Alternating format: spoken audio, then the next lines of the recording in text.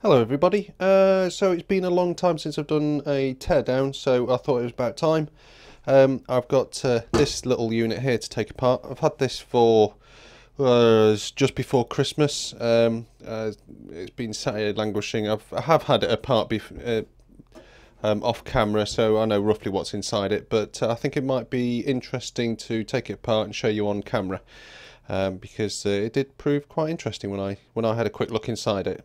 So what this actually is a PhysioControl VSM3 cardiac monitor. So this is an ECG machine, electrocardiograph.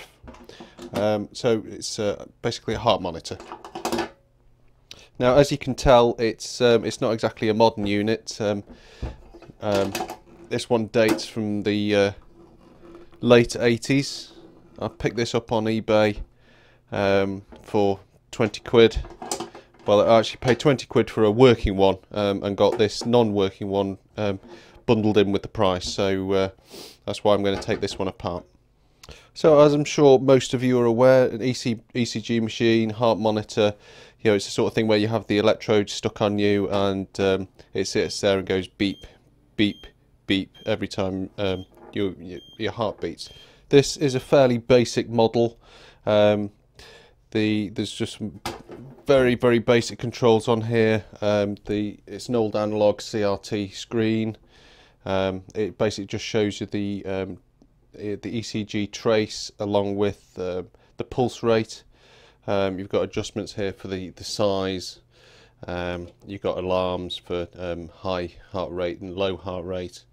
Lead select, that's use that to switch between the different connections on the leads that are actually attached to the body to show you different types of ECG trace, and then just 3 buttons on this here. So you got on off, that's freeze or pause button to freeze the display, and an alarm silence. And obviously on the front here we've got the ECG input. My working one actually came with the correct leads that plugs in here, that then connects to the sticky probes that actually attach to you. So on the back we have QRS volume. That's just the volume of the beep, volume for the alarm, brilliance, which is basically just brightness. We've got a pulse input here and a switch to switch between pulse enable and ECG. So I suspect this might be a separate sensor just to monitor the pulse that you can then feed into this, rather than deriving it from the actual ECG trace. We've got an output port here, just called systems. I'm not really sure what that's used for. It probably connects onto other similar types of equipment. We've got an earthing post here. Here we have DC power. Now this is actually a 3-way powered device. You have mains input, which is switchable from 115 to 240 volt. We've got 12 volt input as well, and also inside there is 2 very small lead acid batteries as well, so it will run off battery power, at least for a period of time. I suspect you can have the system running while you've unplugged it and moved the patient and then plug it in again elsewhere. So with all the screws removed and the back panel released, this then allows you to slide out the actual unit.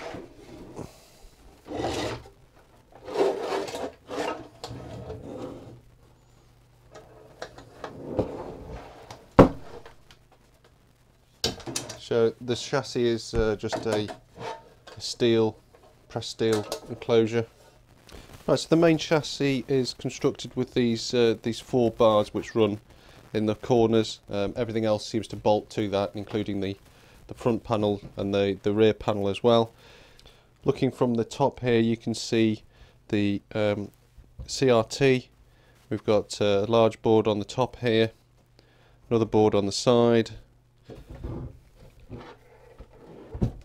one right at the back. We have a toroidal transformer.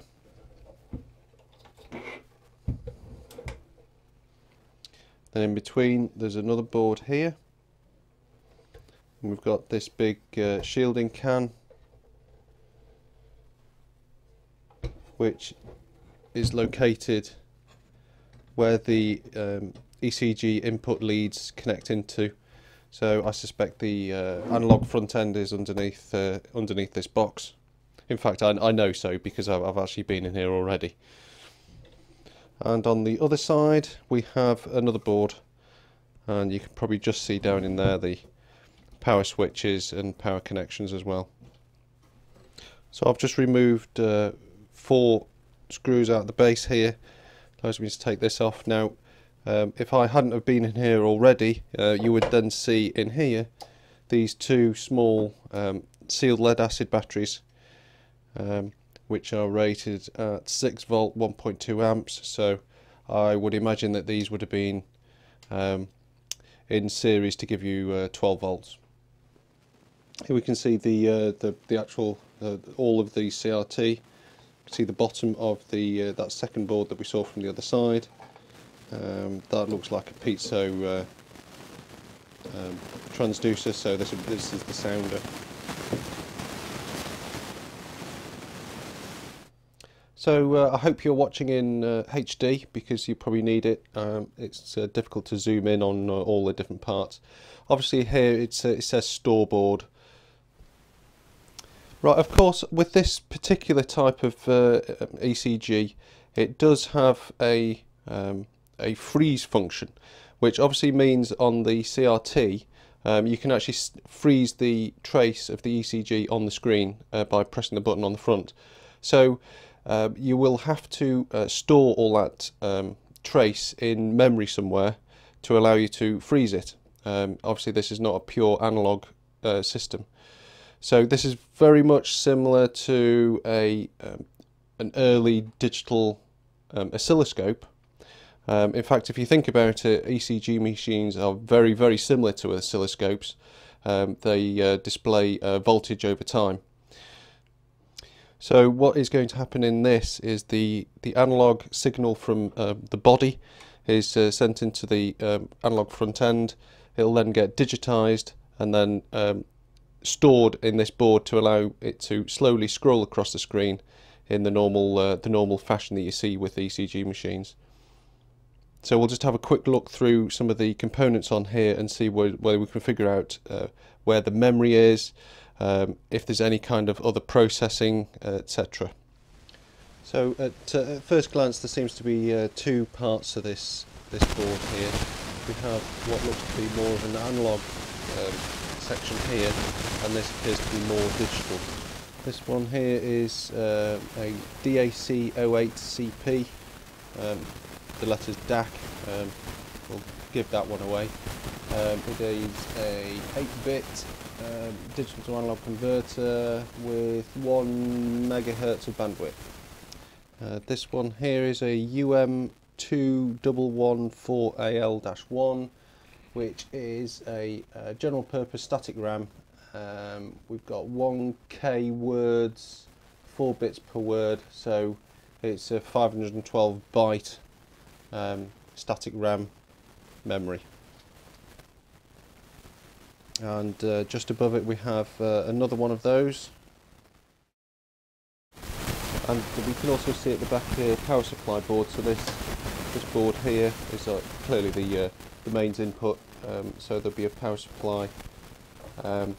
The CRT also connects through onto this board here, so I would imagine that this is doing the horizontal and vertical deflection in basically the entire control of the CRT. So that would be why there's this connector here going from this board here, which does the actual sampling, digitization, what have you. So the actual analog control for operating the CRT will be coming over here, and then this will be actually operating the actual gun, the deflection coils and what have you. So I'm just going to go ahead now and just disconnect all of this stuff, just so we can get this apart a little bit easier. So this is the alarm board that I've just taken out. Very similar construction to the other one. It's all very analog, lots of squiggly lines, all hand traced, like the store board. I think I've just spotted a potential date code here of 2786, which would tie in nicely to the 1987 date code that's on the base. There's also several dates on these ICs sort of relate to 1985, 1986. So this is just taking a look at the back of the power supply board. There's printed on the legend here, we've got some adjustment pots. Two of them are, well, one of them's X gain, one of them's Y gain. So I would imagine that this is the section for controlling the CRT, the X and Y deflection, and the adjustments for that. So I'm just removing out here the power board. There's a few connections here, so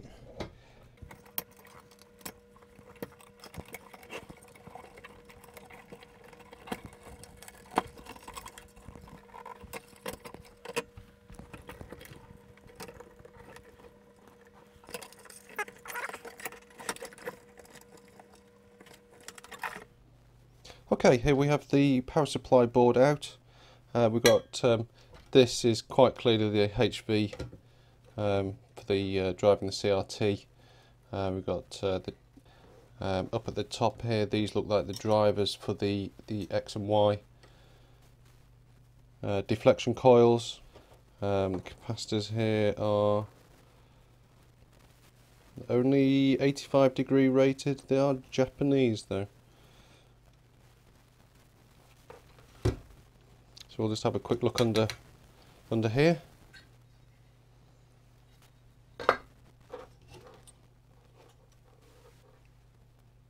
And there's the high voltage power supply for the CRT, all covered in gunk.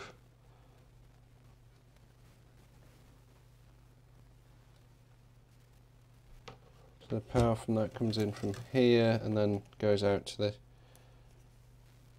actual CRT here, and the main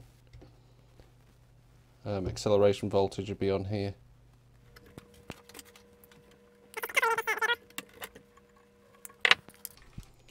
So on here we had the power switch, voltage selection switch, we've got the transformer, mains input, fuses, 12 volt input, and this little daughter board on the back there. I don't suppose there's really going to be much in there. So if we have a quick look at the front here, we've got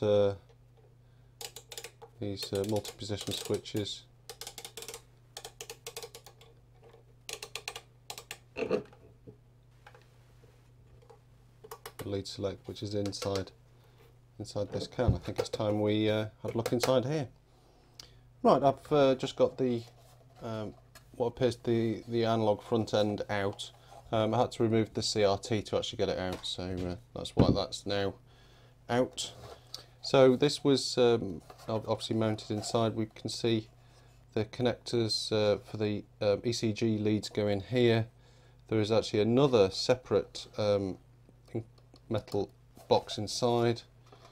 Can't really see what's going on in here yet, so we'll just take off this top cover.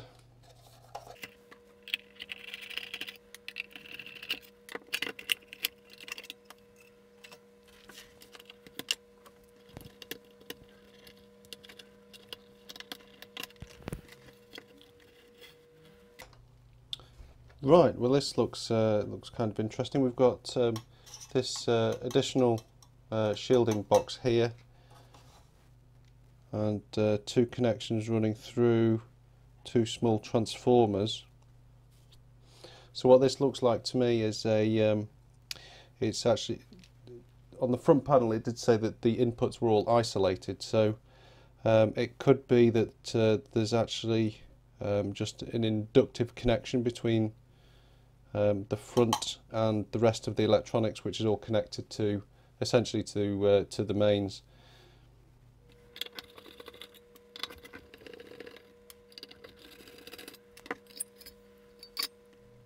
Right, so what we have is the inputs from the leads. There's 4 connections on here. We've got LA, RA, LL and SCN. Now these will be for left arm, right arm and left leg, and that will be screen. So these come in through these resistors here, which are 68 meg. Now we can see here there's obviously a clear delineation between this side and this side, so you can see in here there's no traces at all which run on that PCB. So all of the power for this and the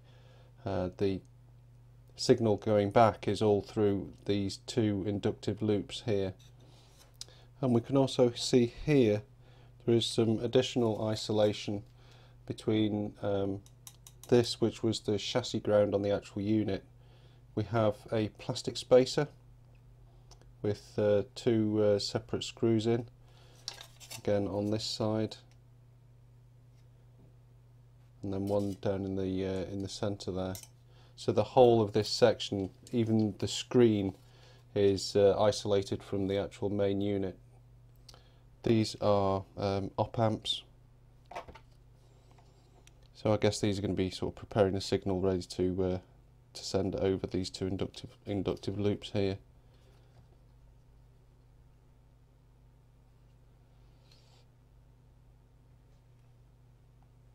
You can also see here this is probably some kind of guard trace, I would imagine, because it's this is connected to, this would have been connected to the actual isolated can, this one. That runs all the way around here. Okay, and last thing to look at is the CRT. It's a small, cute little unit. It's NEC, made in Japan, as a lot of these things were. Magnetic deflection rather than electrostatic. Not much to see on that really. Yeah, I've just taken off the deflection coils off this, just so you can see inside. Should just be able to see those 2 white filaments in there. That's the actual heater for the electron gun, and then you've got the various stages of focusing and acceleration. Right, I think that pretty much concludes this video. I think I found that really quite interesting, actually, especially the analog front end, using the inductive loops there to isolate the patient from the rest of the equipment. The rest of it was pretty much typical old school 1980s stuff. Nice CRT there. Right, well, if you like this video, hit the like button. That's brilliant. I much appreciate it when people hit the like button. If you've got any comments or things that you've spotted in this video that I haven't, that you want to comment on, please leave those in the comments. I'd be more than interested to read about them. And I hope I will see you on the next video.